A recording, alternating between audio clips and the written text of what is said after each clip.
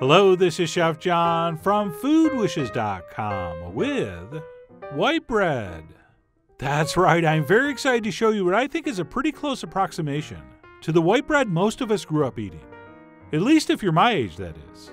Okay, for lots of our younger viewers, they may have only seen white bread in reruns of old television shows.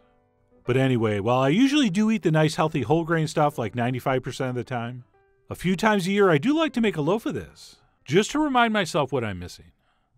So with that, let's go ahead and get started. And we'll begin by pouring some warm milk into a mixing bowl. And then on top of that, we will sprinkle 1 package of dry active yeast. And then we'll just let that sit for like 10 or 15 minutes to get a little bit of a head start.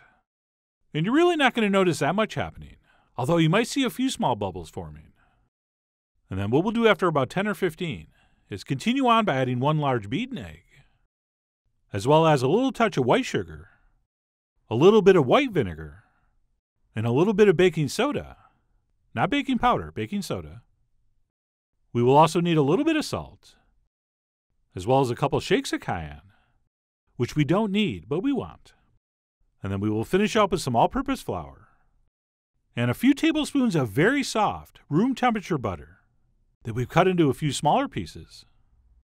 And that's it. We'll go ahead and grab a dough hook and head to the mixer, where we're going to start kneading this dough on low speed. And I say knead the dough. This is really going to be more of a batter, as you'll see. All right, one of the secrets to this loaf of white bread is a very, very wet dough. So we'll go ahead and start this on the lowest speed. And as soon as everything kind of comes together and looks like this, we'll turn it up 1 notch. At which point we're going to give it about 3 or 4 minutes, or until we have a very smooth, very elastic, and as you can see, extremely wet and soft dough. And then, because this dough is so wet and sticky, we're not going to be able to knead this on the table like we usually do. So all that we're going to do is sort of clean up the sides with a spatula, at which point we're going to cover it and let it rise for about 1.5 hours to 2 hours, or until it doubles in size.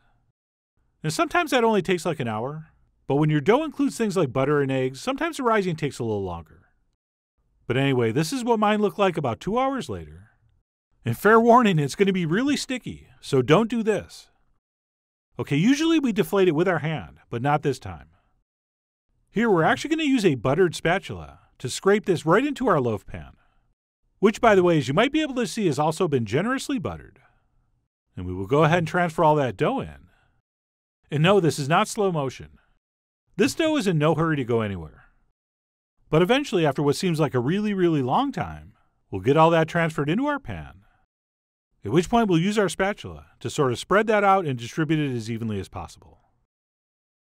And then what we'll do once that's been accomplished is go ahead and sprinkle some flour over the top, which is done simply by holding a couple tablespoons in your hand, which you then shake, which lets the flour gently escape between your fingers.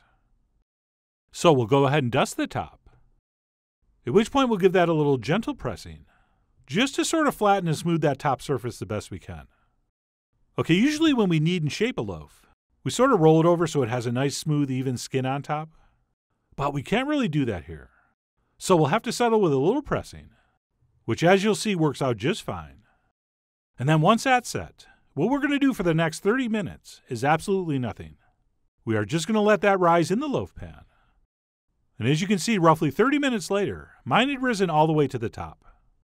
And then what we're going to want to do, besides making sure our oven is preheated, is go ahead and take a sharp knife or razor and attempt to slice the middle of this loaf, which is not going to be easy since this is so soft and sticky.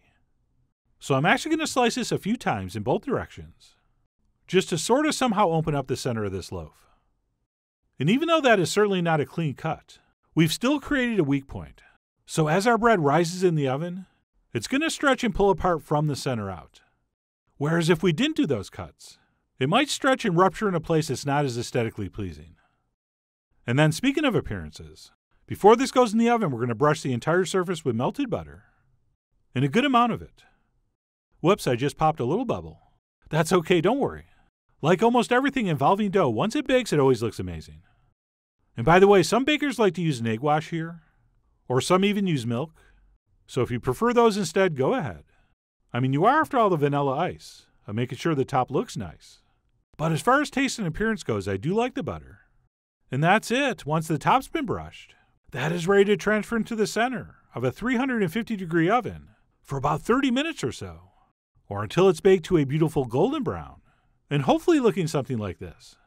And then, very important, as soon as this comes out, while it's still piping hot, we want to brush it once more with melted butter, which is not only, of course, going to taste good, but it's also going to give that top crust the soft, supple texture we expect with a classic white bread.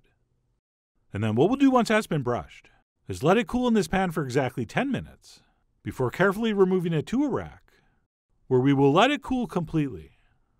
Not almost cool, all the way down to room temp. Okay, if you want warm bread, just toast it. But if you slice this open piping hot, a lot of moisture is going to escape and your bread can dry out. So I went ahead and let mine cool for at least an hour before I went ahead and sliced in. And as usual, I was extremely happy with what I saw. All right, while these bubbles might be slightly larger than we might remember from that white bread of our childhood, the taste and more importantly texture are going to be remarkably similar. All right, we're talking very light, airy, and tender. And again, the secret was that very, very wet, almost pourable dough. Oh, and if you're wondering which specific childhood bread I'm referring to, well, I can't give brand names, so you'll just have to wonder. But anyway, I went ahead and cut a couple more nicer looking pieces, and I spread on some butter so I could go in for the official taste. And all of a sudden, just like that, I was 7 years old again.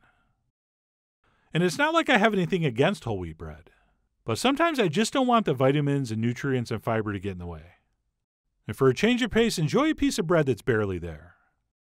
And as good as that plain buttered piece was, this next piece that I toasted, and then buttered before spooning on some jam, was even more incredible. All right, there's buttered toast and jam, and then there's homemade white bread buttered toast and jam, which is like an entirely different thing altogether. And because the flavor is so neutral, and the texture borderline non-existent, that's what makes it so great for things like sandwiches. In particular, for example, this California Club. Which is why, even though I live in the land of the whole grain artisan loaf, I do like to take the occasional flight back to white. And I'm thinking you might just want to take a trip as well. Which is why I really do hope you give this a try soon. So head over to foodwishes.com for all the ingredient amounts and more info as usual. And as always, enjoy